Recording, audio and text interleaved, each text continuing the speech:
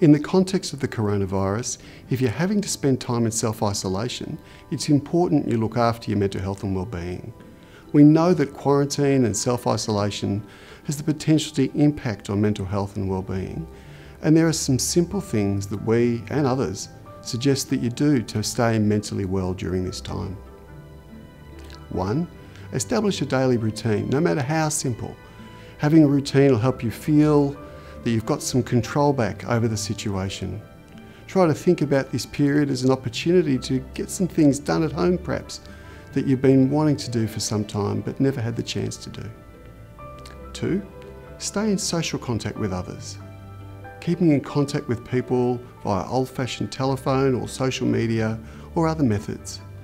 Ensure that the contacts you have through social media are personal though, and not only just group. Having good social support is one of the strongest factors we know of to help maintain good mental health and well-being. 3. Stay informed. Make sure that you've got the information that you need, but not more. Keep up to date, but only as much as necessary, and use trusted sources of information, for example, the Department of Health website and the Coronavirus Health Information Line.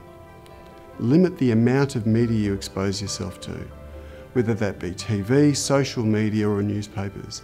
24/7 news about corona isn't helpful and may make you anxious. 4. Look after yourself.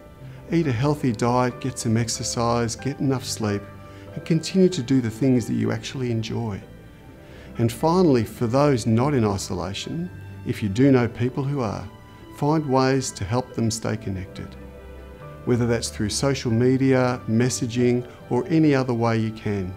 It's really important that people feel personally connected, included and supported.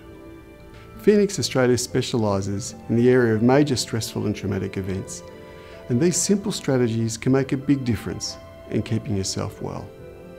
However, if you do experience significant distress, please contact your GP, and there are specific treatments that can be very helpful at this point.